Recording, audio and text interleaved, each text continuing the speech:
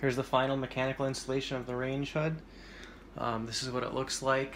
I ended up with a really good fit along the top and along the side edges. It was just snug, just slid in there, and then along the back we already had the backsplash done and it just fit in there perfectly. Okay, here's the stock control panel, and as I mentioned in the blog post, the buttons ended up a little bit to the top, so I'm going to have to open up the holes for these bolts to let that come down a little bit. And of course this will get swapped out. I'll have the touch screen here, and when I move this will go back in.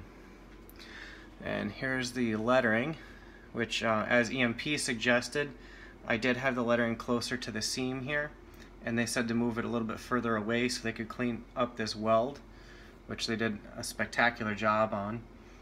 And I might have moved it a little bit farther than I needed to, but I just wanted to be safe, make sure that I only wanted to make one, so I didn't want to have any mistakes.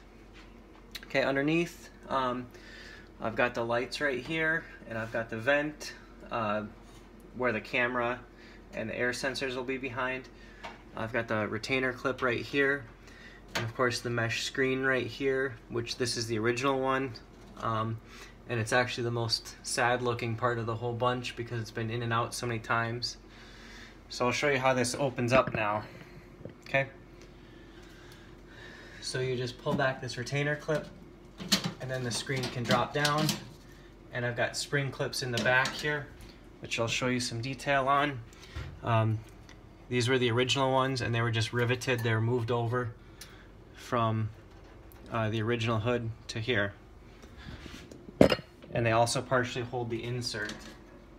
Okay, so take the insert out, I just push it back and then the front edge will drop down like that. Okay. So here's what it looks like inside. You can see the support rails that were added to give it some strength. Here's the back of the retainer clip, which ended up being a little tricky and a little bit flimsy. This is my mistake.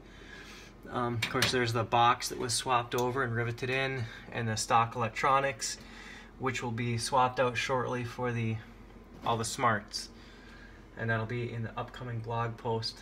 We'll talk about that.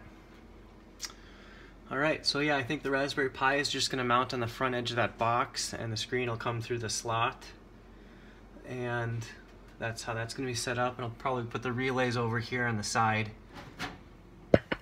Okay, so to put this back in, we just raise it up, it slips in like that, and then it slides forward. Okay, so that's in now, and then the screen, you just push it against the springs and it comes, press it forward. Oops, there we go, and it's held in.